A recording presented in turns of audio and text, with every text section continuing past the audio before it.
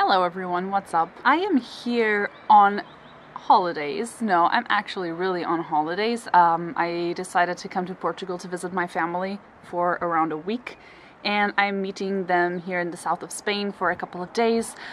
But the thing is, I have to finish a manuscript, a research paper that I am writing and that I'm currently working on, and I decided that I would talk to you about what a manuscript is and what a paper actually is, and its importance for science and for a scientist's life. Basically, scientific papers is the way that we share our research with the rest of the scientific community and with the world.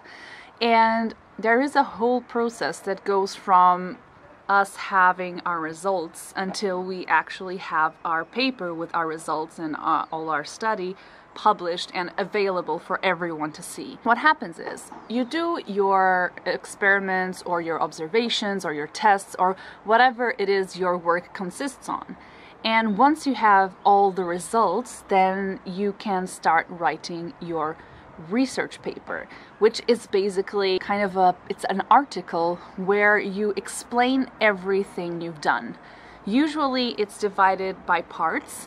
It has an abstract, which is kind of a summary where you explain everything you've done in kind of a paragraph.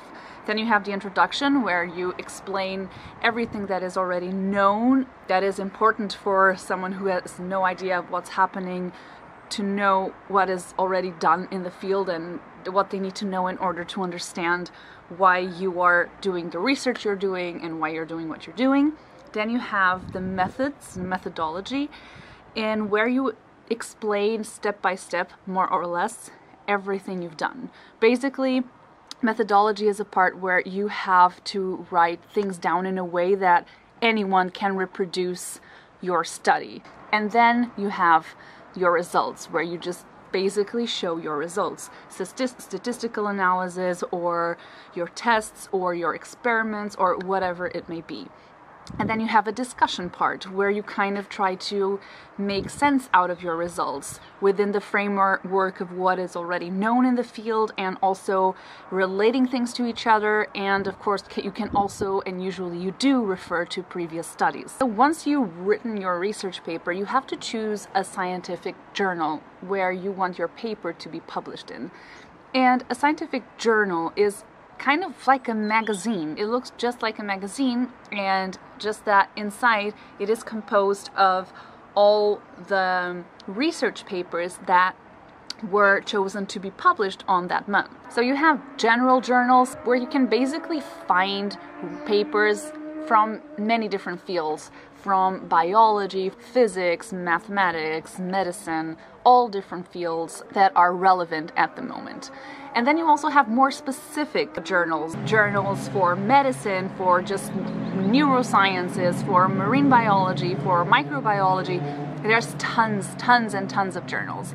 And there are journals which are considered better than others. And then you have to kind of choose in which journal you want to publish your research paper. And of course, the more important a journal is, the less likely it is that you will be able to publish in said journal. This is how it works. You finish your paper, you choose a journal because you think it would be perfect. This is a perfect journal for you to publish your paper. You have to submit it online, and the editor of the journal has to go through it, like just go through your paper and see, yeah, this is material for our journal, or it's not. If he thinks it's not, he will immediately send you an answer saying your paper has been rejected.